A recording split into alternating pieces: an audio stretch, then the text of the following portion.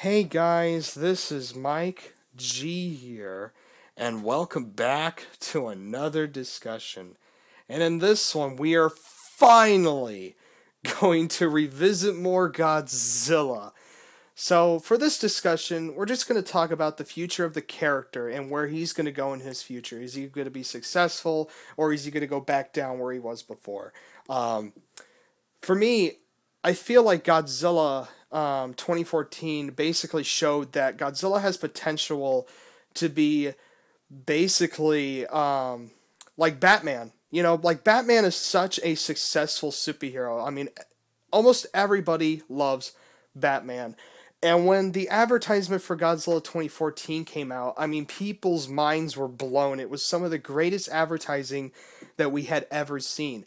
Stupendous Wave. I don't know if he'll be mad at me for telling you guys this, but he told me this personally that when he saw the advertisement for Godzilla 2014, he thought it was actually going to be just about as good as The Dark Knight.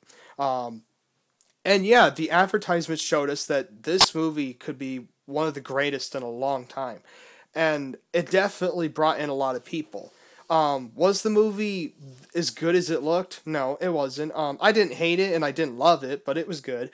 But it basically showed us the advertising of the character, and the character still works. The character can still continue, and the fact of how successful 2014 was, and for Toho to come back, I mean, that's just awesome. And plus, we're getting a sequel to 2014, which is in 2018.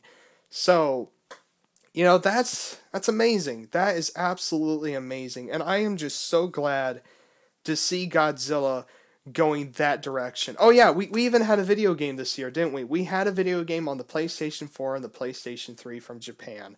And it even came here to America. And Godzilla 2014 was also on that. Um, so yeah, I definitely see Godzilla's future very, very well.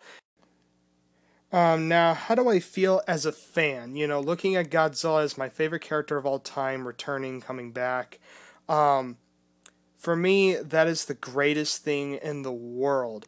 After Final Wars, I thought it was over. I was like, man, they're not coming back. Toho's not coming back. America's not going to get a second chance after the disaster of 1998. But here comes a surprise. Godzilla is going into Legendary, and here's Gareth Edwards, this young director, and he basically is a Godzilla fan himself, and it was just the beginning, and from there on, I mean, it just kept building up, and now it's like Godzilla's back. It just feels good. The G fans are alive again, and it's just absolutely amazing. I'm so glad that I'm a Godzilla fan. Have been since I've been a little kid, and I basically get to somewhat relive that all over again. I get to be in a new generation of Godzilla, and so do you guys. And let's hope this generation brings in new fans to continue on in the future so that the fan base doesn't die out as well. That's another thing I'm hoping, is that we have new fans and new people to love Godzilla just as much as we do now.